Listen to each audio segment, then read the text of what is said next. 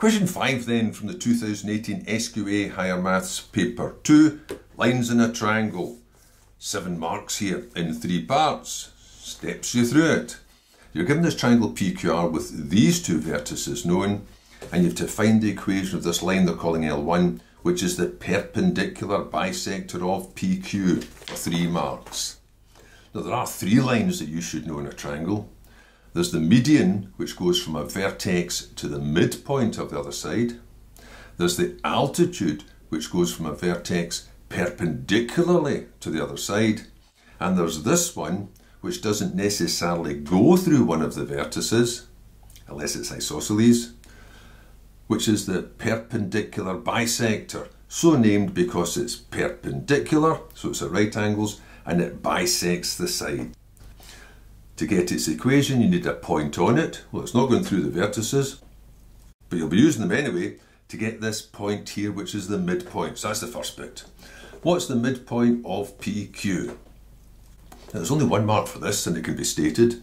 If it's obvious what's halfway between these numbers, you could just put them down. If it's not so obvious, or you want to show the working, you can say it's the average of the coordinates. So 3 plus 9 divided by 2 is the average of the x's. 4 and negative 2, I think I'll show it that way, 4 and negative 2, although that's just 4 minus 2, divided by 2 is the average of the y coordinate.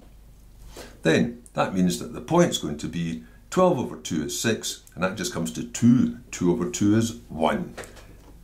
That's worth a mark. Now you need its gradient. Well, you only know 1 point in the line, so I can't use that y2 minus y1 business.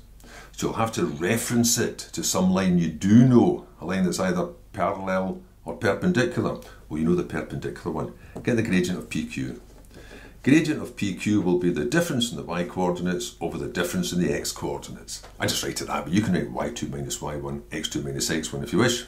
Or, because it's only the 1 mark, you can just go straight in with the numbers. Difference in the y coordinates. Make sure you use the y coordinates on top. Negative 2, take away 4.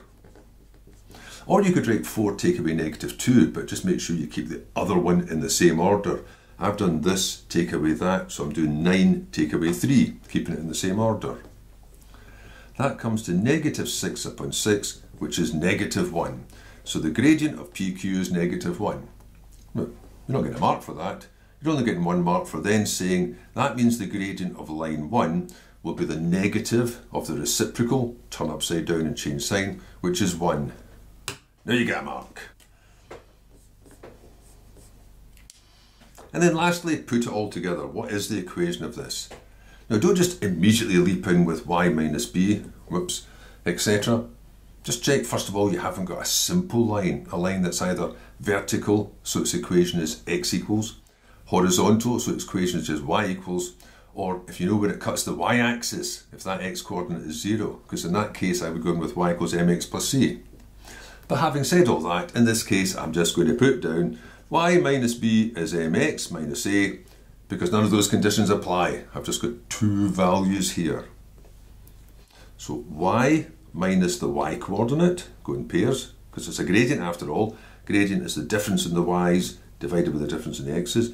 Y minus the y coordinate of the point on the line, not any of the others, is the gradient of the line, times x minus the x coordinate, which is 6. Now don't leave it as y minus 1 is x minus 6. You won't get the mark. You need to tidy it up. So y would be x minus the 6 plus the 1, y equals x minus 5. Now you get the mark. Or you can rearrange that into any form you like by putting various number of terms on either side.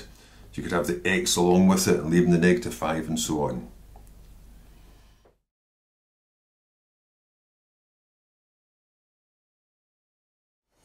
So for part B, this other line L2 has been introduced here. It says the equation of L2, which is also a perpendicular bisector, the perpendicular bisector of PR, so that means it's perpendicular and it bisects, but it gives you the equation.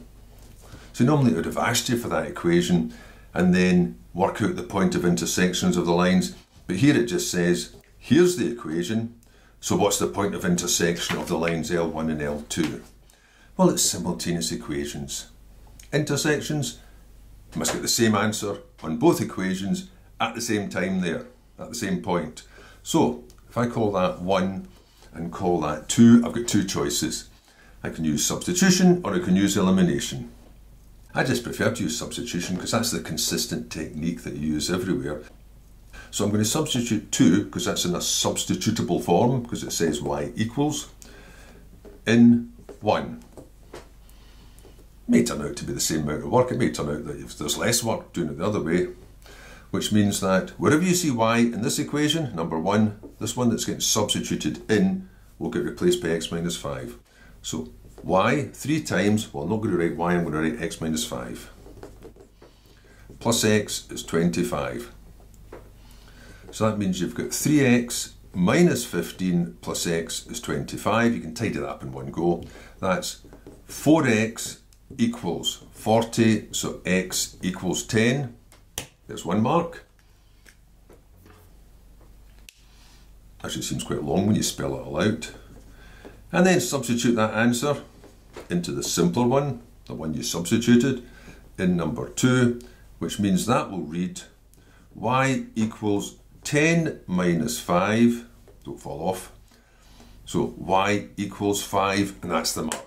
You actually get the marks just for stating x equals and y equals, because strictly speaking, those are the coordinates. I just prefer to finish it off. C is the point, 10, 5.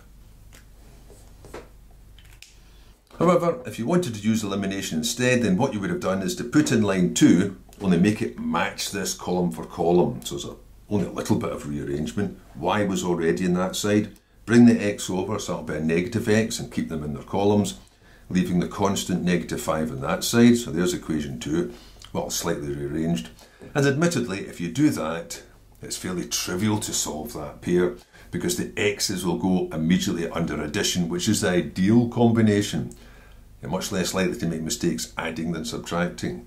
So adding them, you've got 4y, they cancel, and that comes to 20. So immediately you've got y equals 5. Then popping it either into this one or into the original one. If I stick with this one, if I say substitute y equals 5 in 2, that means I've got 5, take away x is negative 5, so just taking the x to this side, so it's positive, and throwing that 5 away because I just want x on its own, comes across as plus 5, x equals 10. But that does look a bit neater than the substitution method. I still always use substitution anyway, but that does look a bit neater than the substitution method, simply because there's less ink on the page.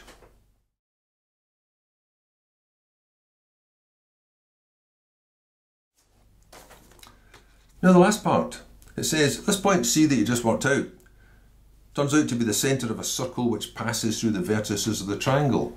But then you should have known that anyway. That could have been a question on its own for a few more marks, because if those points are meant to lie in a circle, those vertices of the triangle, that means the sides of the triangle, these two sides of the triangle here, well in fact all three, but these are the two relevant ones, must be chords of the circle. And you already know that if you've got a chord and you take the perpendicular bisector, that passes through the centre. So those two perpendicular bisectors must intersect at the centre. But anyway, what does it say? You've got this circle, the circumcircle, the circle that encloses the triangle there. What's the equation of this circle? Well, here's the circle then. So to get to its equation, I need its centre, I've got it, but I need its radius. And the radius is the distance from the centre to any point in the circumference you happen to know. Well, I don't know r, so I've got a choice of these two. And it'll make no difference which one I use, because you're just going to be using Pythagoras. I think I'll use this because the numbers are closer together. Well, the 1 and the 5 are quite close. I'll use this one anyway.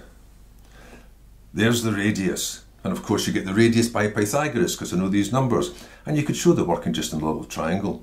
If I put this little right angled triangle in here, this point's at 9, this point's at 10, so the difference in the x's is 1.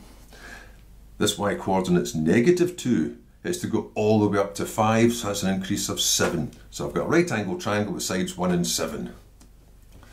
So that means that the radius is going to be, using Pythagoras, now this is the thing though, you could put the square root, but You really just want r squared for the formula, so you could just leave it as Pythagoras without the square root part, finishing it off.